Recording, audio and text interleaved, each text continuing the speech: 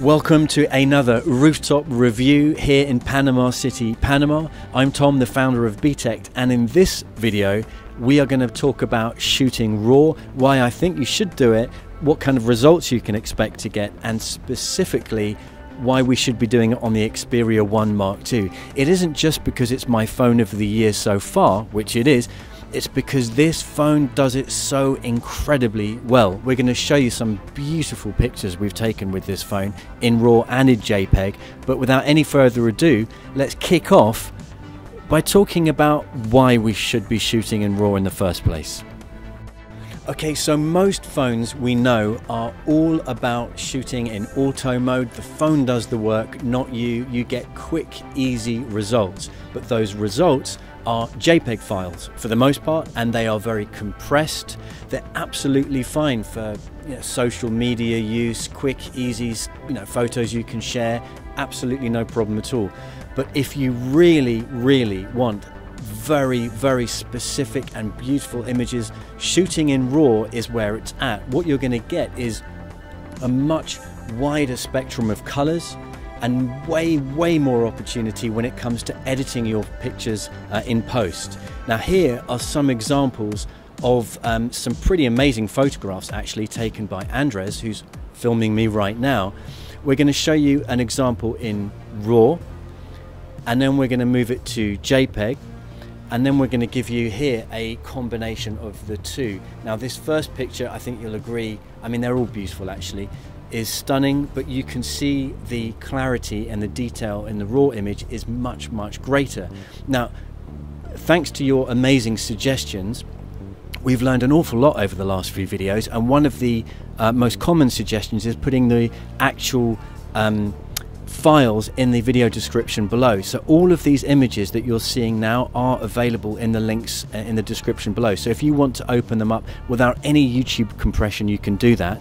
We're moving through the pictures now just to give you more and more context about just how impressive the RAW photographs are. But what we're going to do next is we're going to show you something that really will bring home just how much control you have in post.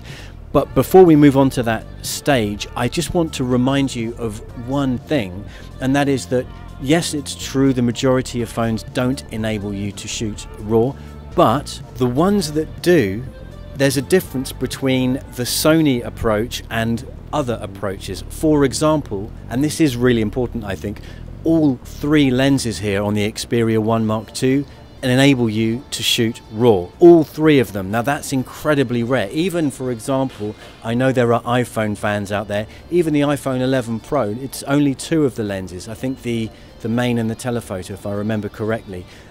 So yes, there is a difference between the Sony approach, which is the real deal, and a lot of other approaches. So now that's out of the way, let's show you something that I think will surprise you in terms of the control that we have when it comes to editing in post. So take this shot here of our brand new studio in Panama City, and you'll notice straight away this is a very difficult shot to manage, and this is a classic example of when it would be great to use RAW, because if this is a standard JPEG file, we would have absolutely no chance reining it in, but it isn't, it's a RAW file. So let's rein in the overexposed areas. Again, we wouldn't be able to do this if it was a JPEG file. That's the crucial difference. So Andres here in Adobe, what's it you're using here, Andres? Lightroom. Yeah, Adobe Lightroom. Andres is reining that in beautifully and managing it. The highlights, everything can be perfectly managed. The other thing, of course, is that these darker areas, there's a lot of detail that we're missing here. Again, with these adjustments that Andres is making, we're getting the full balanced picture that we wanted all along. So hopefully this example explains the level of control that you have is, well, it's next level, isn't it? It really is impressive. So if you're subscribed to BTECT, you know that we are mainly focused on the best devices for you if you're interested in, well, having the best daily driver imaginable for your needs, and also if you take a real interest in photography and videography. So naturally the Xperia 1 Mark II is a great phone for us to cover. That's why I think we have in total 10 videos planned for this phone. I think this is number, what, Andres, 7 or 8? I can't remember. 8. But, oh, thank you, 8. So, we have more coming up on this phone. We absolutely love this phone, but I do want to provide a bit of context here. We're talking about raw photography with this phone because it's an important aspect of what this phone can do that other phones just cannot do. I feel very strongly about this, partly because so many YouTube channels, tech journalists even, they, to my mind at least, have not fully understood what the Xperia 1 Mark II is about. They've made comparisons with phones like the S20 Ultra or the Pixel, and the Xperia 1 Mark II has not come off favourably. And I think it's right to compare the Xperia 1 Mark II with these other phones, but only if you provide the context, and that's what's been missing. I'll say it again because it's really important. This phone is for people who want the best possible results, the most control over their pictures, and they want to enjoy the process, the art of taking the best possible photographs, the best video. It's a process that if you don't enjoy it, you won't enjoy the phone in that sense. But if you do enjoy it, very few phones will give you this kind of experience. It really is a huge amount of fun. It isn't, contrary to maybe what some YouTubers have said, a phone only for professionals. Sure, it's a phone for professionals, but it is also a phone for people like me who enjoy photography and want to improve. I think if you're one of those people, you'll love this phone.